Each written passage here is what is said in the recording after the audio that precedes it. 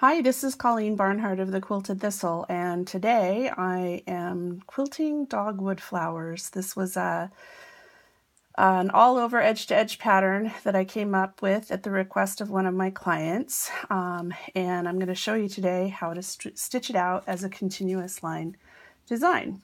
So I've got these beautiful batiks, and they're a little bit dark, so I'm taking advantage of that to use this chalk pencil to kind of give me an idea of where I want to go.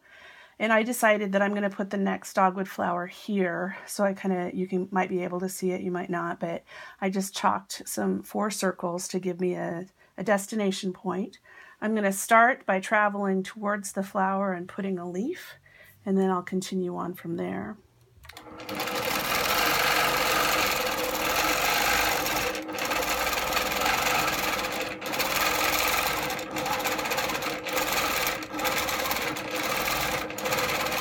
So once I've got that leaf in there, I'm going to go in fairly straight, and I'm going to give myself the center of the dogwood. My drawn design had these a little bit larger, but this is the size that works to quilt the best. Now I'm going to go with my petals. 1 circle, 2 circles, 3 circles,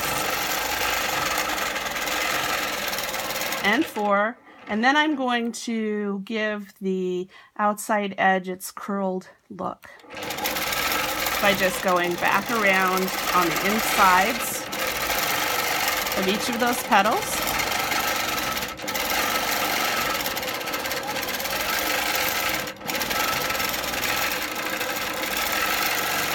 Then I'm going to put the veins. And by having these little circles at the middle of the flower, I can use those to trap the lines to travel.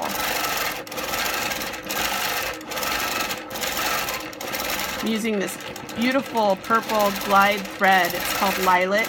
The color is lilac. Now I'm going to come back here, and I'm going to put a leaf in.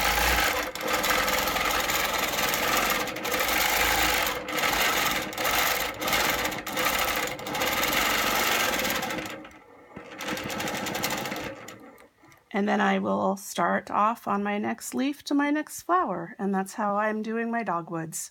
Thanks.